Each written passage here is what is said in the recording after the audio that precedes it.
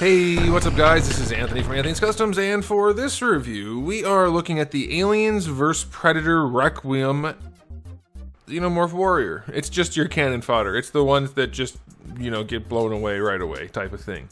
But it's another Xenomorph. It's a classic Xenomorph for the most part, and I think a lot of people are into that sort of thing. So we're going to look at it. So let's go ahead and get it off the stand and take a closer look. This guy stands just about 4 3/4 inches, give or take, and that's going to make him roughly, we'll say 12 centimeters. That's about right. And here he is up against a Marvel Legends figure. Just to remind you guys how much smaller these figures are than what you're used to me reviewing. Despite the incredible amount of detail, they are quite small. Alright, so quick question of the day. Do you prefer your Xenomorphs with legs like this, or when they have the digitigrade legs like this one? I am personally a fan of Xenomorphs having the extra bend in the leg. I'm not a huge fan of the classic big chap type aliens. It's okay. It to me is just less interesting. It makes them less alien. So I like the extra bend. I know a lot of people like the classic two sets of long bones, the one here and two here type of leg.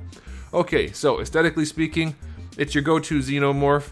Not a whole lot going on here. It's your standard sculpt. Lots of detail work sculpted throughout. Dry brushed in a grayish, greenish, bluish color on top of black, and it's very glossy.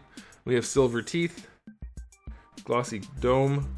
No claws painted, unfortunately, so that's going to be a knock. But otherwise, it's just your standard dry brush paint job with, again, the glossy right there. The sculpt is wonderful. Can't complain about that. The inside of the mouth, the little mouth in there, is also painted. It's a little tricky to get to sometimes, but it can be done.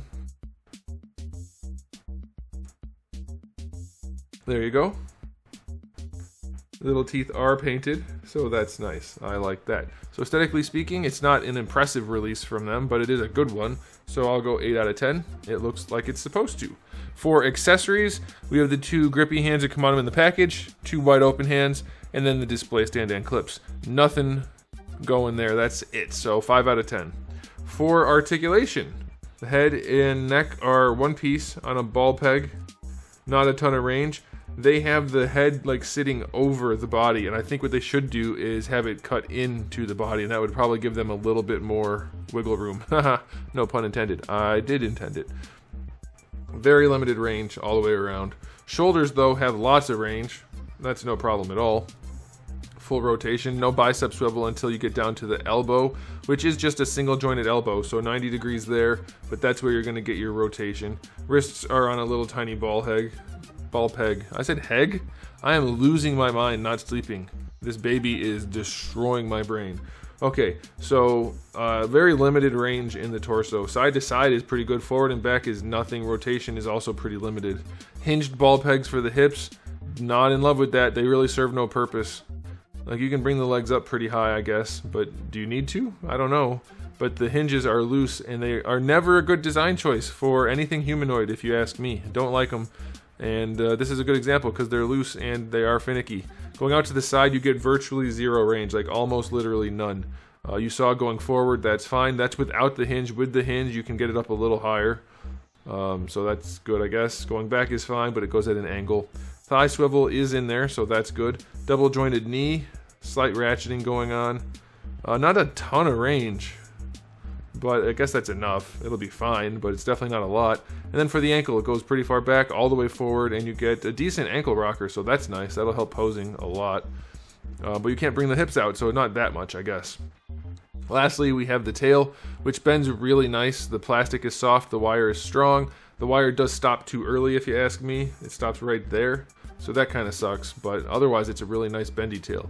So yeah, it's not like an impressive release from them, but it is a good enough release from them. I want to note, this arm appears to be on a ball peg that's longer than normal. This one doesn't do that. None of the other ones that have been on this body do that, but this one seems to like to wiggle around. It's not popping out. Oh, there we go. So yeah, it's not on a ball peg. It just wasn't in all the way. Oh, okay, not gonna make any jokes there. I'll have to peg that in later with a hairdryer. You know what? I might have actually popped it out because his mouth was crooked when I took him out of the package, just from the packaging, so I heated him up, and I might have done that to the shoulder when he was soft, so that might be my bad. But yeah, that'll just peg right back in. So yeah, articulation, it's only going to be like a 6. It doesn't pose that well. It's fine, but it's whatever. Okay, time for the final verdict on this release. It's a standard release, nothing special. Solid Xenomorph, looks good, great sculpt, good paint job. Articulation is enough, I guess, to get by. Accessories, just enough to get by. I'm going to give it a final verdict of 7 out of 10. If you're into the line, go ahead and pick it up. Doesn't hurt to have any more cannon fodder, but it's not like any kind of incredible thing where you're going to be super upset if you can't find it or something like that. So there it is, guys. Thanks for watching. If you enjoyed the video, please do give it a thumbs up. If you didn't, a thumbs down is okay too. And if you haven't subscribed, you could. I have new videos every day but Wednesday and thousands already on the channel. So make sure you come back for all of that. And in the meantime, keep collecting.